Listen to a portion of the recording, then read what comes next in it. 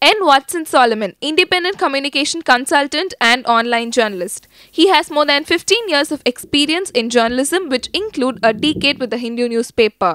He has rich academic experience and worked as the head of Media Studies Department in Hindustan College of Arts and Science, Chennai. He has conducted several workshops in various institutions, delivered keynote addresses in seminars, and chaired sessions in international conferences. He has authored and co-authored several books that include Plain Language in Plain English, Understanding News Media. He specializes in environmental science, eco-literature and media ecology. His areas of interest include chess, poetry and mathematics. Welcome to the UGC series of lectures on environment science. Today's topic is the green density measure.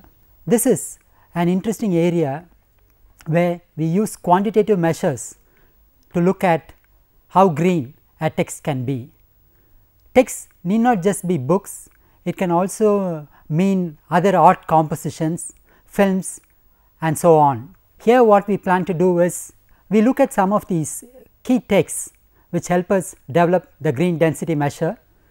One of these is Dr. Nirmal Selvamani's oikopoetic method and Thinai 3. The poems of Henry Wordsworth Longfellow, 101 best rhymes for children and Work, Family and Faith, Reviewing Our Values. I would like to give you a brief introduction to this subject. The oikos, which in Greek means habitat, household, is both natural and cultural. As habitat, it is natural, and as household, it is cultural. From the oikos, we get terms such as ecology, economy and ecumenism. A green text is ecocentric. It is an attempt to express the relationships among the sacred, the human and the nature in an oikos. An eco poem is the wisdom of understanding the human and the sacred text. So, land and season are first principles of any text. But how green can a text be? That is the most important question we have here. This conceptual paper proposes a formula to evaluate the green density of any text. The natural, cultural and spiritual dimensions of life may be coded with these letters, the capital N, the capital C and capital S respectively. Any text is bound to express at least one of these dimensions. It is also possible that any one of these dimensions may be absent. We have 7 possible combinations. Number 1, capital N text, capital C text, S text, capital N capital C text, capital N capital S text, capital C capital S text and capital N capital C capital S text.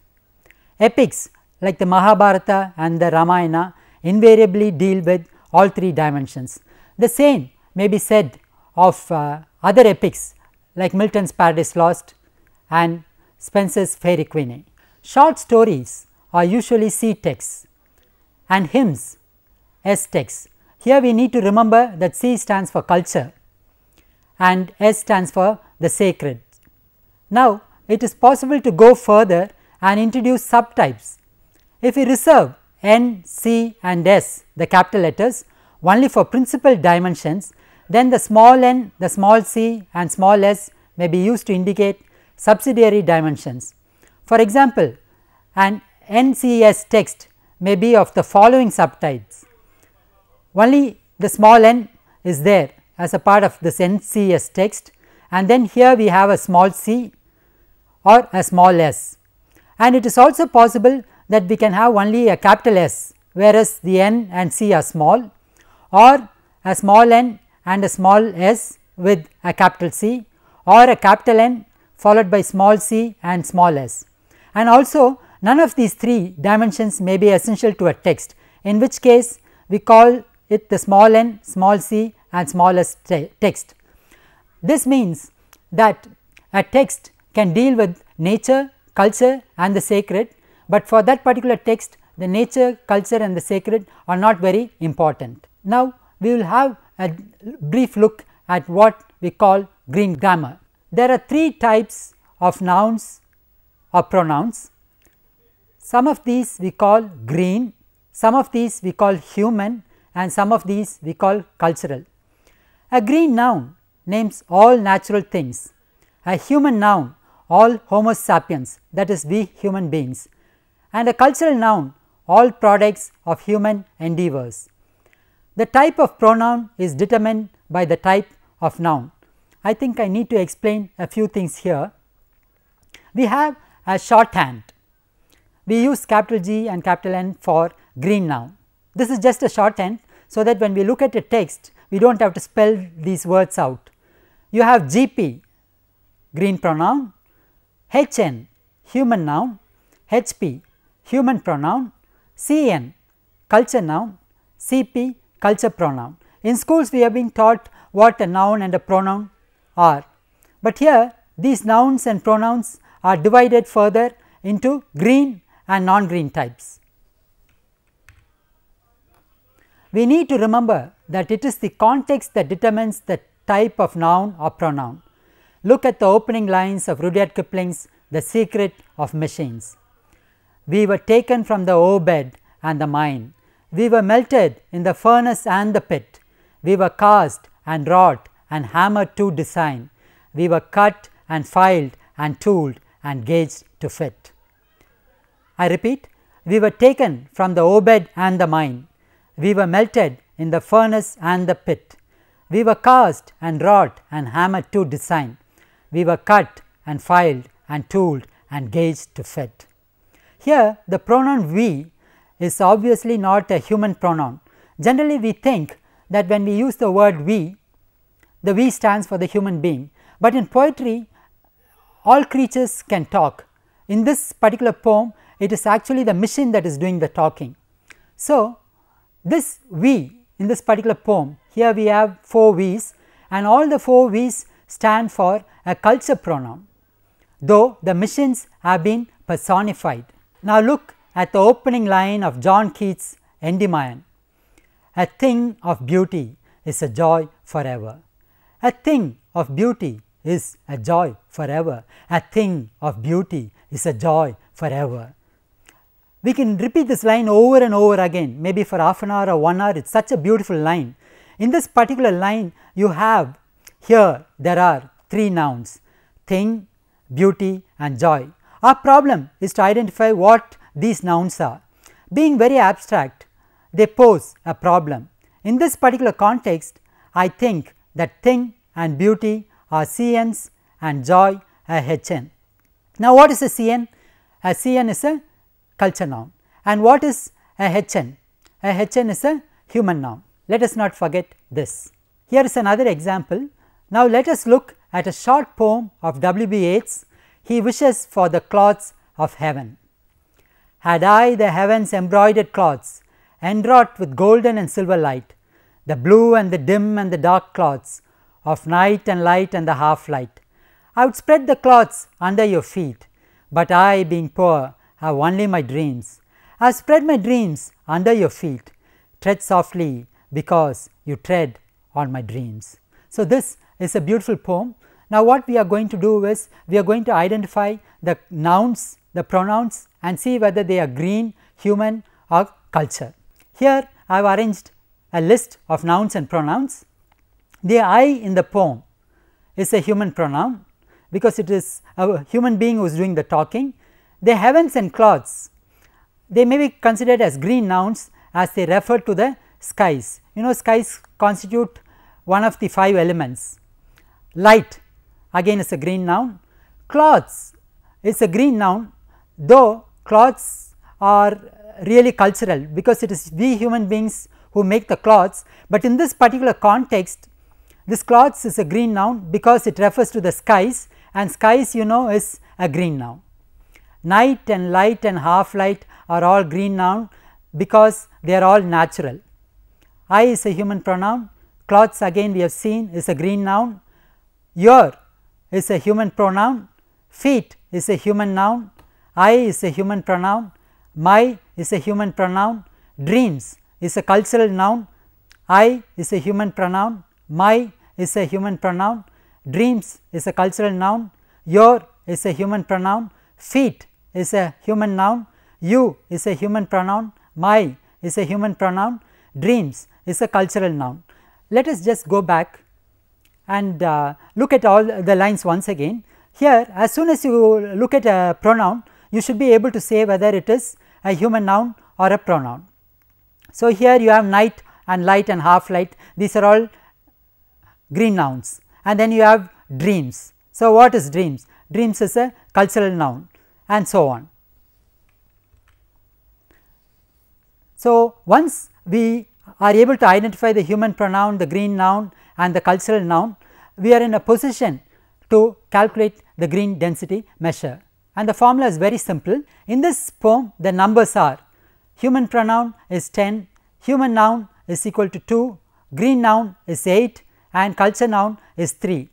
8th poem is an small n small c text. The sacred element is not there, and in this particular poem we are not talking about nature and we are not talking about culture, but we are talking about human beings. Therefore, it is a small n and small c text. The cloth, though a culture noun, operates as metaphor for the beautiful skies that lie spread like a garment woven with light and half light, hence it becomes a green noun. So, here we are ready to discuss the green density measure. How green can a text be?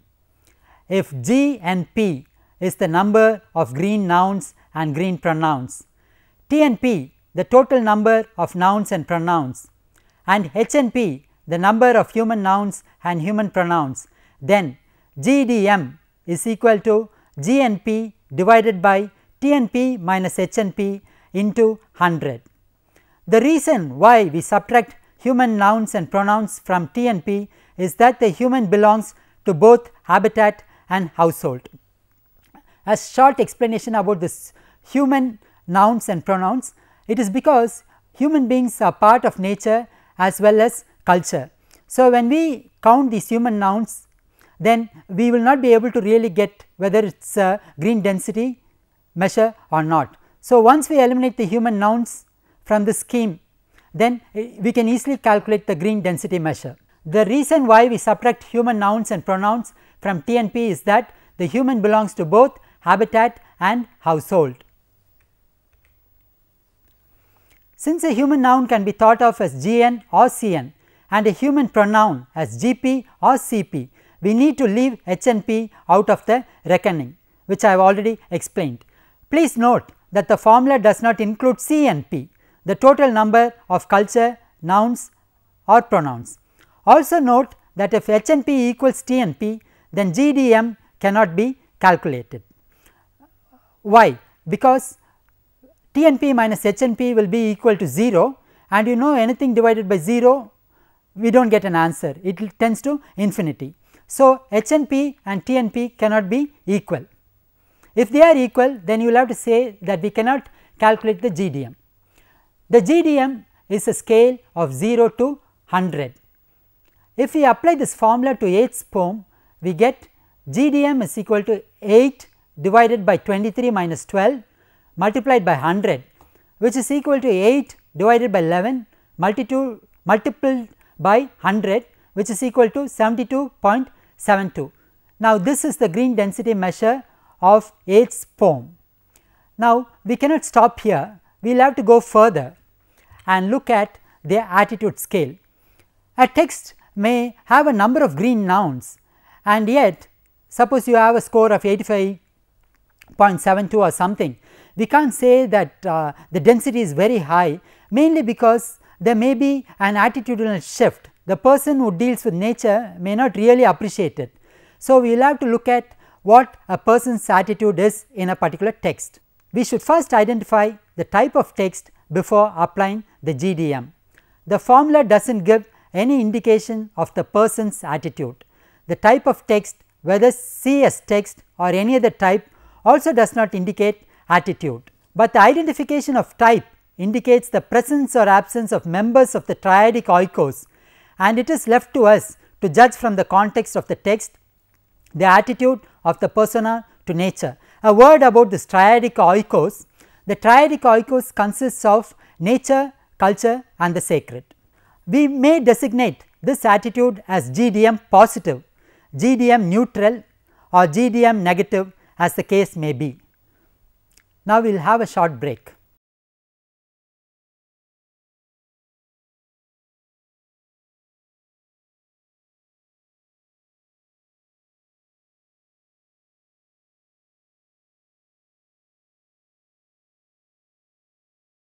Welcome back after the break. We will look at a nursery rhyme and calculate the green density measure as well as the attitude. Let us look at the following rhyme titled Marvels. If all the seas were one sea, what a great sea that would be. If all the trees were one tree, what a great tree that would be. And if all the axes were one axe, what a great axe that would be. And if all the men were one man, what a great man he would be. And if the great man took the great axe and cut down the great tree and let it fall into the great sea, what a split splash that would be. So, that was a very interesting nursery rhyme. A man takes an axe and cuts down the tree, and the split splash gives us a great deal of pleasure. How green is this nursery rhyme? Look at the list of nouns and pronouns.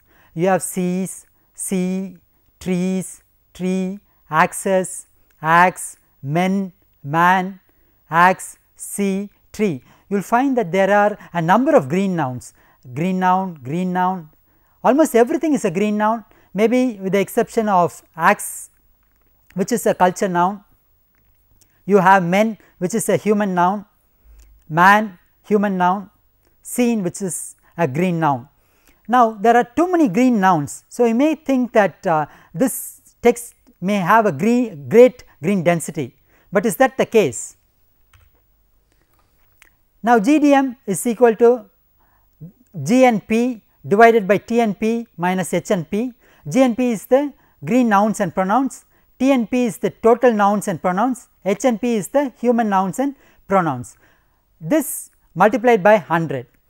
Therefore, GDM is equal to 7 divided by 16 minus 5 multiplied by 100, which is equal to 7 divided by 11 into 100 is equal to 63.63. This is first class, but though that is a good score, this rhyme, is it really a green text?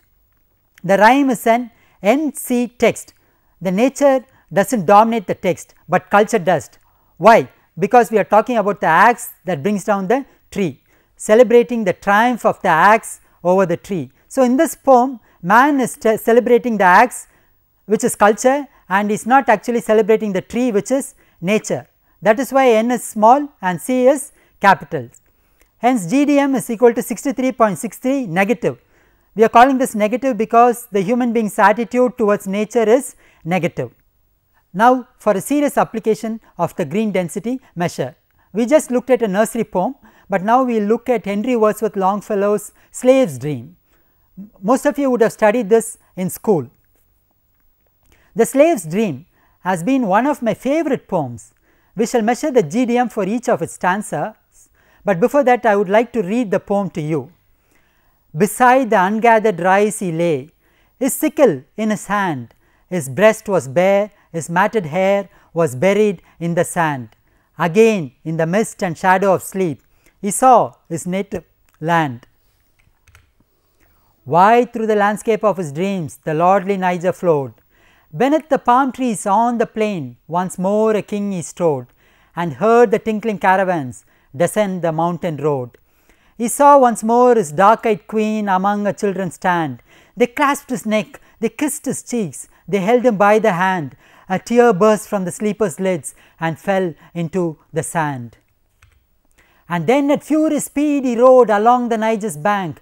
His bridle reins were golden chains, and with a material clank, at each leap he could feel a scabbard of steel smiting his stallion's flank. Before him, like a blood-red flag, the bright flamingos flew. From morn till night he followed the flight over plains where the tamarind grew, till he saw the roofs of Kafir huts and the ocean rose to view. At night he heard the lion roar and the hyena scream, and the river horse as he crushed the reeds beside some hidden stream, and it passed like a glorious roll of drums through the triumph of his dream. The forest with a myriad tongues shouted of liberty, and the blast of the desert cried aloud with a voice so wild and free that he started in his sleep and smiled at the tempestuous glee. He did not feel the driver's whip nor the burning heat of day, for death had illumined the land of sleep, and his lifeless body lay, a worn out fetter that the soul had broken and thrown away. I would like to read this particular stanza once again. At night he heard the lion roar and the hyena scream, and the river horse as he crushed the reeds beside some hidden stream, and it passed like a glorious roll of drums through the triumph of his dream. Here is a table which lists out all the nouns, the pronouns, and here we will have to do a count. You have in the first column you have the stanzas 1, 2, 3, 4 and so on. You have the greens, nouns and pronoun 5, rise, sand, mist, shadow, sleep, and here you have 10, he, his hand, his breast, his hair, he, his. I think it is easy for you to look at this. Now, the attitude we can do it for each of these slides. You have the green density measure, you know the formula, you know what is TNP, you know what is CNP. When you apply the formula, you will get 71.5, 66.4, 100, 50. You will find most of these stanzas, they are all neutral. That is, the poet's attitude towards nature is neither antagonistic nor positive. So, it is all neutral. Then you have the other stanzas, stanza 5 which is again neutral, which has a very high density of 72.72, and here you have in the 6th stanza you have a green density measure of 80 which is positive, and then the 7th stanza is again positive, it has a very high score of 88.88, and then the 8th stanza is 75 and it is neutral. You will notice that in this particular poem all the stanzas the poet's attitude is either neutral or positive, in none of the places it is negative. So, here we will interpret what is the meaning of this particular poem of Henry Wordsworth Longfellow's Slave's Dream. A slave has a dream, and in his dream he is able to unite with his family and find freedom. The slave's dream is an NCS text where C dominates. Here this particular poem Slave's Dream is not talking about nature and is not talking about sacred, though there is a small tinge to spirituality. It is a culture text. The poem is a non-violent revolt against the institution of slavery. This emotion charged poem tells us that only the body can be enslaved, but not the soul. Compare the mist and shadow of sleep of the first stanza with death had illumined the land of sleep in the final stanza. The slave is taken from dreams of his native land in the mist and shadow of sleep to the dreamless land of eternal rest. The simile of the blood red flag to the flock of flamingos indicates the slave's longing for freedom, which is contrasted with the voices of nature that pass like a glorious roll of drums, in a tempestuous glee of liberty, Though the scores for stanzas 6 and 7 are GDM positive, the poetic attitude to nature in the text is predominantly neutral.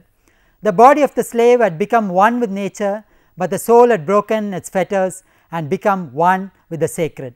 The emphasis, however, is on C, which is culture, more precisely on the tragedy of the institution of slavery.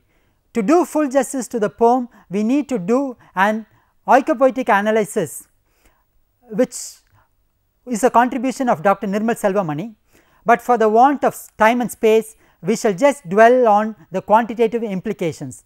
The numbers for the whole poem are GNP 44, HNP 49, CNP 16 and TNP 109. Hence, GDM is equal to GNP divided by TNP minus HNP into 100, which is equal to 44 divided by 109 minus 49 multiplied by 100.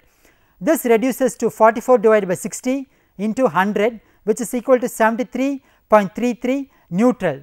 So, for the whole poem, this is high green density measure and the poem is neutral. The green density measure formula may also be applied on paragraphs of a short story or on scenes of a play. In fact, it can be applied on any text to quantitatively indicate green density. Listing out and classifying nouns and pronouns may be an arduous task, but the effort is worth it if we really want a scientific base for eco-criticism. Now, we have come to the summary part of it.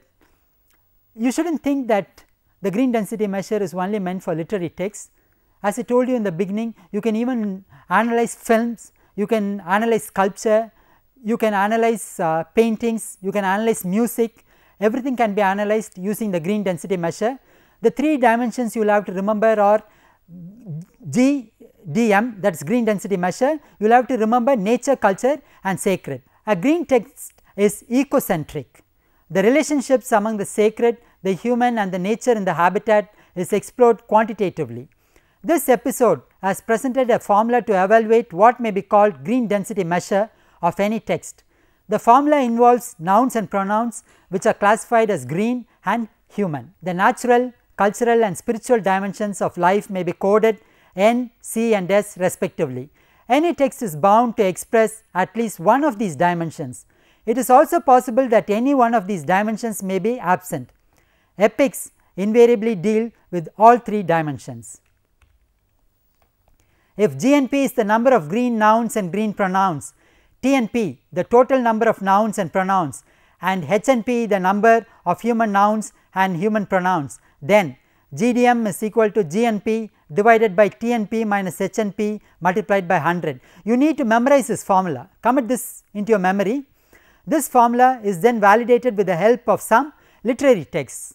You can also look at some films and try to evaluate this and validate it. Now is the time for a short assignment. This is homework. So, please take this down word by word, syllable by syllable and line by line. Calculate the green density measure of the following text titled The Bodhisattva. I have been a dormant seed, seasoned by showers of spring. I have been a dancing reed with foot rooted in the soil. I have been a caterpillar devouring the freshest leaves. I have been a butterfly fluttering embroidered wings. I have been a chameleon changing color from bark to bark. I have been a swift-winged kite hovering over a terrestrial prey. I have been little Prince Siddharth nursing a crimson wing of a wounded swan. What you have to do is, you have to set up a table. You see there are 1, 2, 3, 4, 5. There are 5 paragraphs. So, you set up a table and have columns for human nouns and pronouns, green nouns and pronouns, culture nouns and pronouns, and a column for the green density measure and another column for the attitude. So, once you are able to do it, once you are able to identify all this, you will be in a position to measure the green density measure. Thank you.